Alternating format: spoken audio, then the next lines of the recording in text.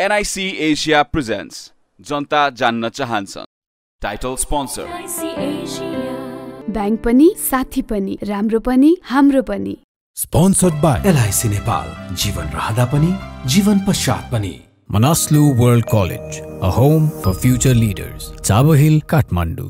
गर्बै देखि बलियो भूगर्भ सिमेन्ट. स्तरीय प्लम्बिङ को भरपर्दो नाम मार्बल. परम्परा आयुर्वेदिक औषधालय दीर्घरोग उपचार केन्द्र नयाँ बानेश्वर काठमाडौँ. टीका resort sweets and spa Pokhara. राष्ट्रको शान किसान. Dimex UPVC window and door system made in Nepal.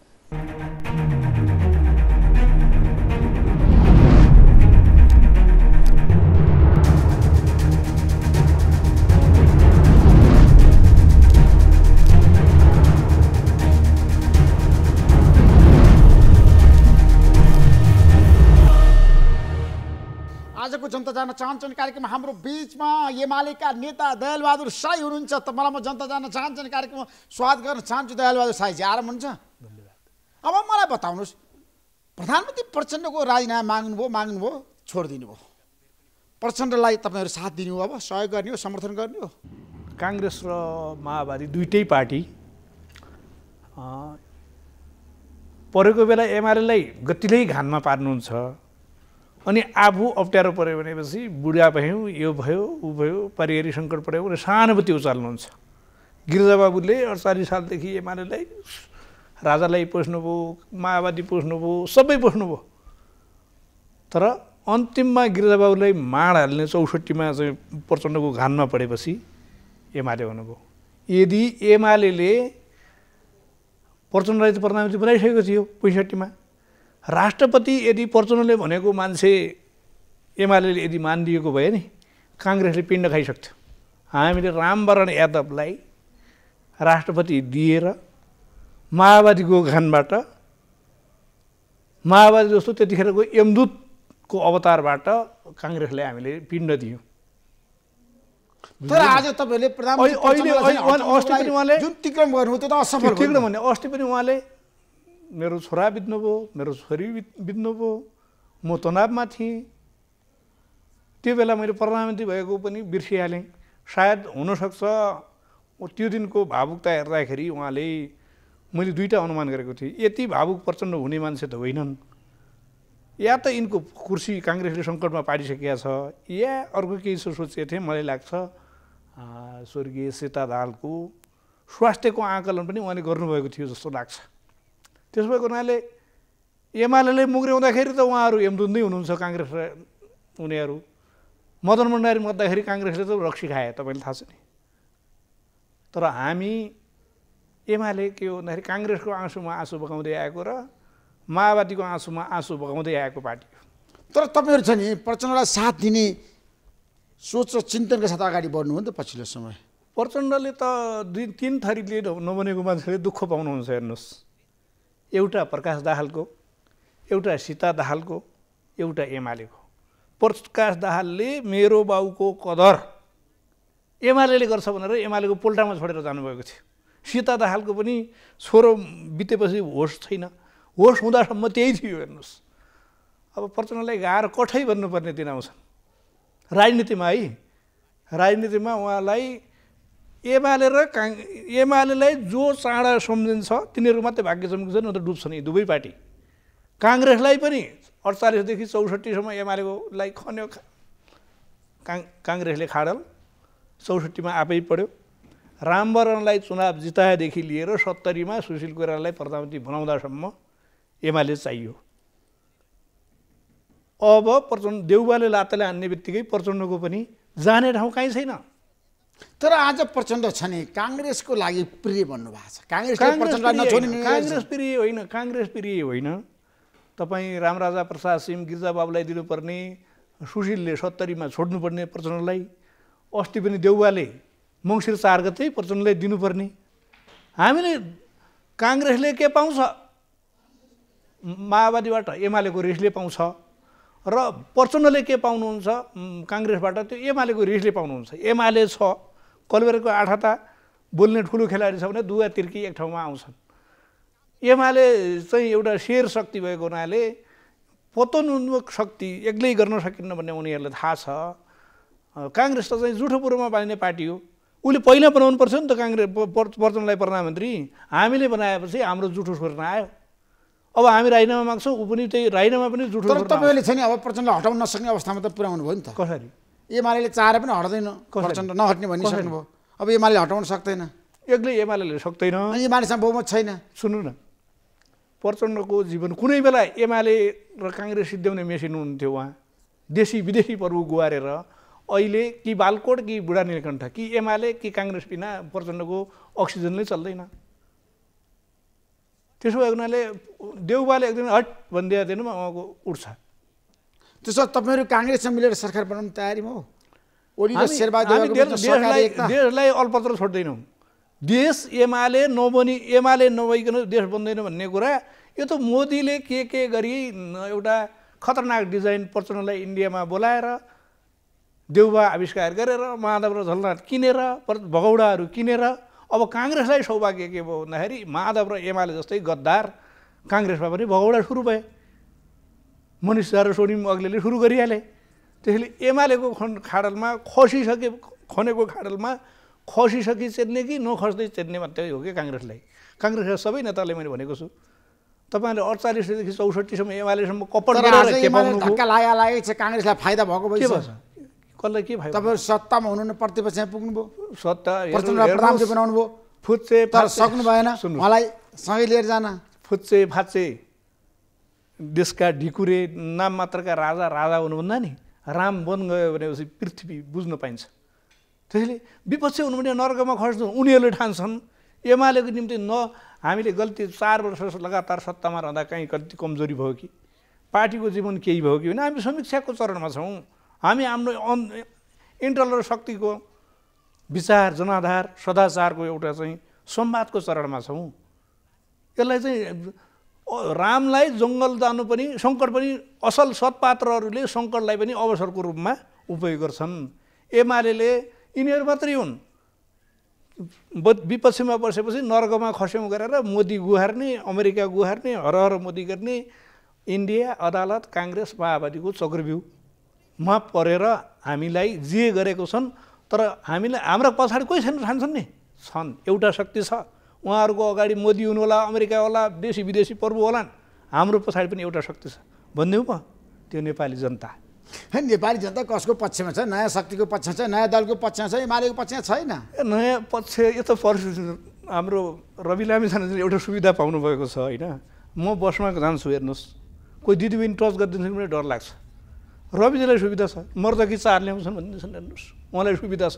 त्यो सधैँ सुविधा पाउनुहुन्न के? कतिसम्म प्रचण्डले 4-5 वर्ष चितवनका जनतालाई बेकुफ बनाउनु भयो होइन? त्यो बेकुफ बनाउने कम्पिटिसन छ रवि र छवि बिचमा। प्रचण्ड कालान्तरमा भाग्नु पनि त्यहाँबाट, रविजीका पनि भाग्ने दिन आउँछ। हेरेर राख्नुहोस्, एमाले महानदी हो। यस्ता फुच्चे फाच्चेको धेरै 43 सालमा हामी 44 सालमा 43 सालमा तपाईँले उ हेर्नुभयो रापङसको चुनाव एमाले 5 सिट मात्रै जित्यो। तत्कालीन माले उपयोगको थियो नि पञ्चायतको उपयोग। पद्मरत्न तुलादलले जित्नुभयो, मल्लके सुन्दरले जित्नुभयो, सोमनाथ प्यासी अनि द्रोणाचार्य छेत्री, जागिर प्रसाद भेटवालले जित्नुभयो। तर 48मा आइपुग्दा एमाले 70 जित्दा पञ्चहरू 4 सिटमा झरे। अनि 48मा काङ्ग्रेसहरू के भन्थे? यो त देश हाम्रो हो भन्थे। कम्युनिस्टहरू त यहाँ हार्नु। आज राष्ट्रिय चुनौती दिएको छ नि त। हजुर, आज सिके राउतले रविजीले तपाईँलाई चुनौती दिइरहनु भएको छ नि। चुनौती त नदिए त चाहिँ पार्टी नै कोल्याप्स गरेर भने चुनौतीकै बिचमा बाँच्ने हो के? तपाईँको यो चिकित्सकहरूले जाँच्दाखेरि गर्छ नि, रेखा तल माथि भएपछि पनि जीवन हुन्छ। सिधै 4 रेखा सरल भयो त मरिहाल्यो नि। त्यसो भएको हुनाले हामीलाई त पुरानाले पनि चुनौती दिन्छन्, नौलाले पनि चुनौती दिन्छन्। अब यहाँ के कस्तो छ? चित्रबहादुर केसीको बुढाहरूको मात्रै पार्टी छ, रविजीको धन्नेडीको मात्रै पार्टी छ। हामी त्यस्ता होइनौँ।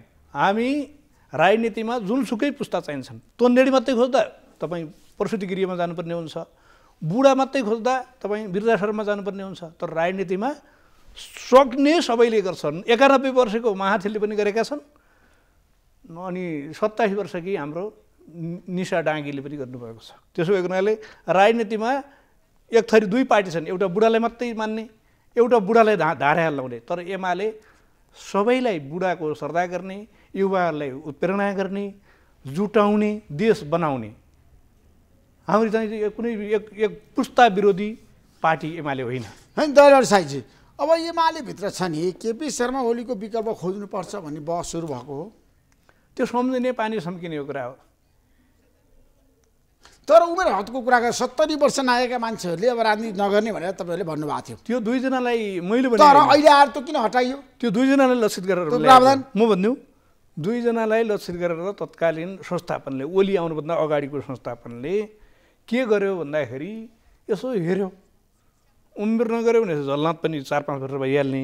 त्यसपछि उमेर गऱ्यो भनेपछि केही महिनामा ओलीभन्दा माधव कान्छो, अनि केही गरी ओली 70, माधव 5-6 महिना कम भयो भने त ओली त्यो गर्ने तिनले त्यसको निम्ति यिनीहरूले के गरे भन्दाखेरि सोझो भरतमोहन अधिकारीलाई शिकार बनाए। अरू नेता 60-65 थिए त्यतिखेर 71 मा। भरतमोहन अधिकारी 70 क्रस हुनुभयो। तर त्यो यथार्थमा भरतमोहनलाई होइन, लक्ष्य ओलीप्रति हो। अलिकता उमेर बढी हुँदासम्म झल्ना राख्ने, ओलीको 70 क्रस हुने बित्तिकै माधव राखेर एकपटक यो खुराफात काङ्ग्रेस भक्ति अभियान र माओवादी भक्ति अभियान। एमाले त ओली र मदन भण्डारीको पालामा मात्रै आफ्नो मेरुदण्डमा उभिएको हो। त्यसपछि त यी त माधव र झलनाथको पालामा त नेविसिक र अखिल क्रान्तिकारी। त्यसो अब एमाले भित्र चाहिँ विद्यादेवी भण्डारीको बारेमा चर्चा सुरु भयो। उहाँ देशको राष्ट्रपति भइसकेका व्यक्ति, मदन भण्डारीको धर्मपत्नी। फेरि एमाले भित्र उहाँको नेतृत्व चाहिन्छ, एमालेको अध्यक्ष उहाँलाई बनाउनु पर्छ भनेर धेरैले भन्न थाले नि। तपाईँलाई के लाग्छ? ती आफ्नो मति बुद्धिले जनता रिजाएर, कार्यकर्ता रिजाएर काम नगर्ने अल्छीहरूको काम हो।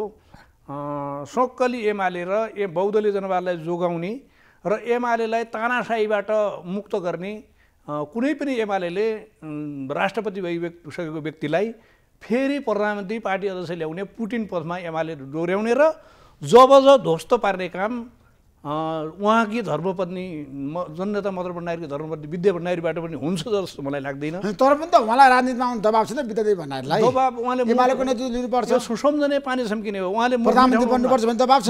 विद्या भण्डारी महामहिम पूर्व राष्ट्रपतिज्यूले मुख मिठाउनु हुँदैन।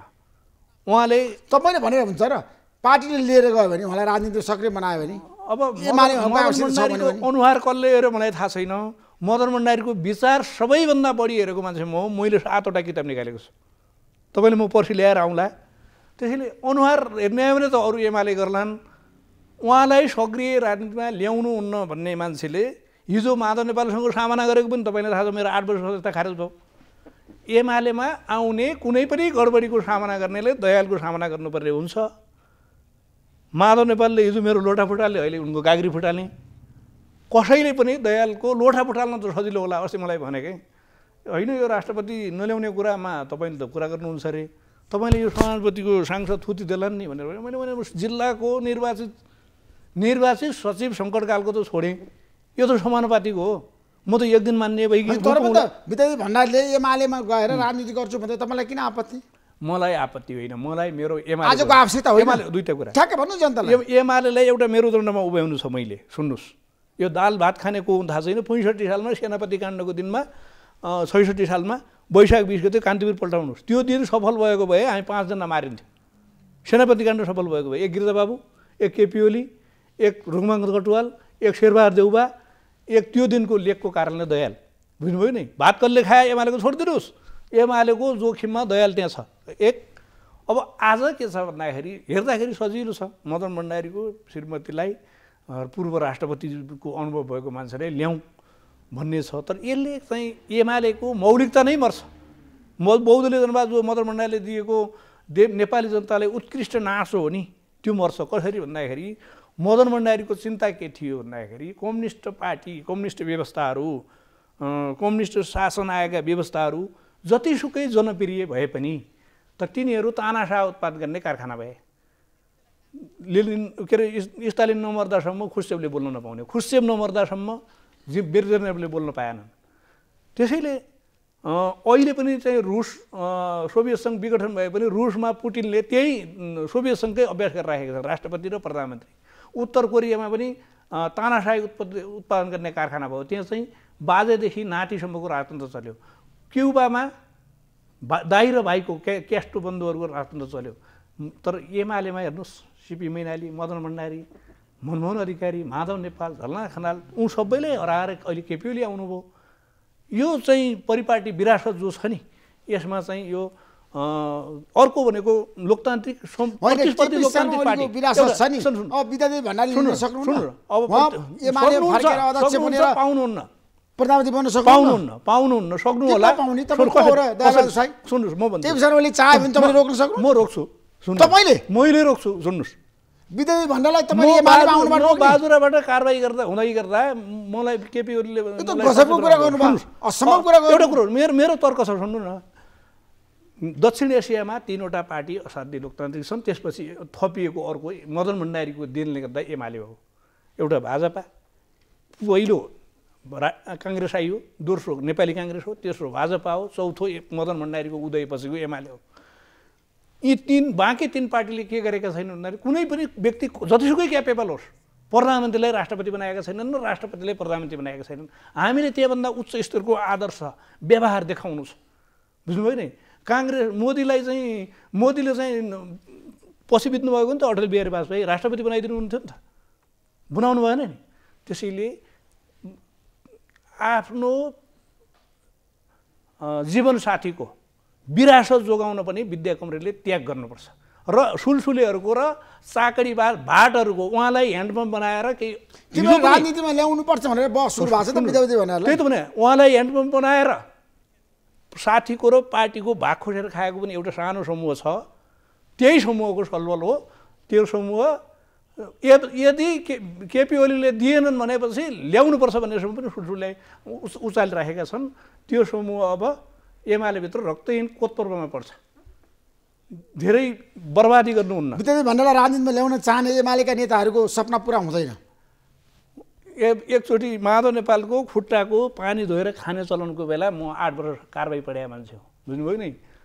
सक्दैनन् एमालेमा केपीले चाहँदाखेरि कसैले पनि रोक्न सक्दैन। ओली कमरेडले भने म विनम्र भन्छु, ओली कमरेडले पुटिन पथलाई उहाँ जस्तो जीवन नै एउटा लोकतन्त्रलाई बुझाएको नेता। एमालेका 3टा पाटा छन्, एउटा लोकतान्त्रिक चरित्र, एउटा क्रान्तिकारी चरित्र, अर्को भनेको देशभक्ति चरित्र, पूर्ण चरित्र।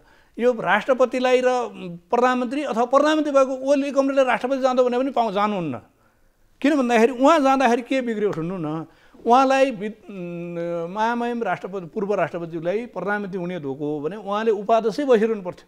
राष्ट्रपति माधव जस्तो लोभको घैँटालाई दिएको भए कतै पार्टी टुक्रिँदैन थियो कि, सुभाष नेमाङलाई दिएको भए एउटा जनजातिको देशभर सम्वेक आउन सक्थ्यो।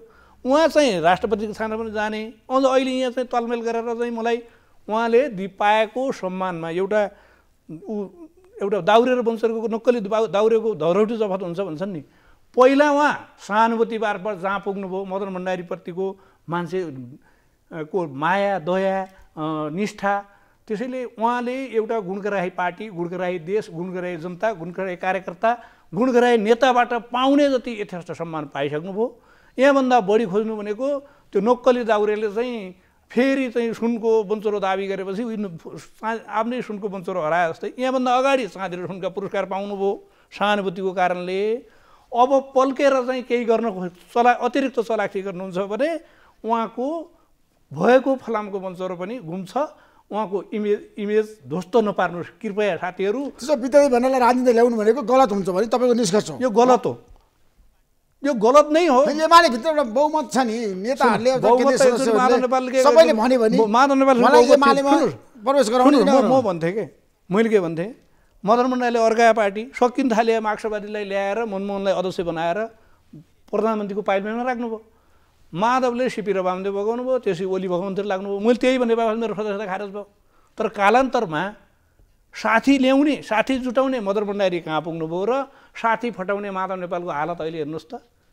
त्यसैले सत्य बोल्नुपर्छ। हेर्नुहोस्, यो मदन श्रेष्ठ दयाल कुनै पनि खालका गडबडीसँग रुसमा पुटिन छ नि, कहिले राष्ट्रपति कहिले प्रधानमन्त्री बनिरहनु भएको छ। अनि त्यो चाहिँ नेपालमा त्यो कुरा दोहोऱ्याउँदा हुँदैन। विद्यादेवी भण्डारी राष्ट्रपति बन्नु, प्रधानमन्त्री पुटिन अमेरिका र तत्कालीन सोभियत सङ्घको लसपसको वर्णसङ्करण, बुझ्नुभयो नि। पुटिनले के गरे हामीले मतलब भएन। तर नेपालमा एमाले काङ्ग्रेस र माओवादी जस्ता शक्तिसँग लडेर अगाडि बढ्नु छ। त्यसैले यो अलोकतान्त्रिक चरित्र एमाले दयाल जीवित हुँदासम्म गर्न पाउँदैन। त्यसो अब छ नि संसदमा जाँदै तपाईँलाई थाहा छ प्रभावकारिताको बारेमा प्रश्नहरू उठान भयो नि, किन संसद चल्न सकेन, किन सुचारू हुन सकेन, सुचारू हुँदा पनि किन विधेयकहरू अगाडि बढ्न सकेन? तपाईँ बुझ्नुहुन्छ उहिले 56 चलेर तपाईँ के पाए देश थाहा छ? काङ्ग्रेसको बहुमत थियो, एमाले अल्पमत थियो, हामीले चाहिँ लाउडा धमिजा जस्ता काण्ड थिए, हामीले चाहिँ अख्तियार बलियो हुनु पर्यो, अदालत बलियो हुनु पर्यो भनेर संसद अवरोध गऱ्यौँ। देशले अहिले चाहिँ भ्रष्टाचारी तानिए नि, त्यो एमालेको अवरोध। तपाईँ नदी बग्दै रह्यो भने बिजुली बन्छ, कहिले ड्याम मानेर चाहिँ बिजुली बन्छ, कहिले अवरोधले पनि विकास हुन्छ, कहिले ताल फुटेर फटाफट बग्यो भने के हुन्छ, झन् बाढी आउँछ, जुन किनाराका बस्ती उठ्छ। हरेक गतिशीलता विकास होइन र हरेक अवरोध विनाश होइन। त्यसैले एमाले जब संसद विरोध गर्छ नि, विश्वको संसद मान्ने विश्वको पहिलो कम्युनिस्ट पार्टी निष्ठासहित उपयोग सबैले गरे होला। तर एमाले जहिले पनि संसद अवरोध गर्छ, संसद चल्छ। हामी चाहिँ ड्याम मान्छौँ, बिजुली कहिले 57 दिन, कहिले 90 दिन, यो उहाँहरू हुनुभयो प्रचण्ड कमरेड, एमालेसँग बस्ने त बिचमा रुन्छन्, नत्र हामी रेकर्ड तोड्नेवाला थियौँ। Thank you so much Dayal साईजी, महत्त्वपूर्ण समय दिनु, तपाईँलाई म धेरै धन्यवाद दिन चाहन्छु। नमस्कार। NIC Asia presents जनता जान्न चाहन्छन्। टाइटल स्पोन्सर ब्याङ्क पनि साथी पनि राम्रो पनि हाम्रो पनि। Sponsored by LIC नेपाल, जीवन रहँदा पनि जीवन पश्चात पनि। Manaslu World College, a home for future leaders. Chawahil, Kathmandu. गर्वैदेखि बलियो भूगर्भ सिमेन्ट। स्तरीय प्लम्बिङको भरपर्दो नाम मार्बल। परम्परा आयुर्वेदिक औषधालय, दीर्घरोग उपचार केन्द्र, नयाँ बानेश्वर, काठमाडौँ। टीका resort sweets and spa Pokhara. राष्ट्रको शान किसान।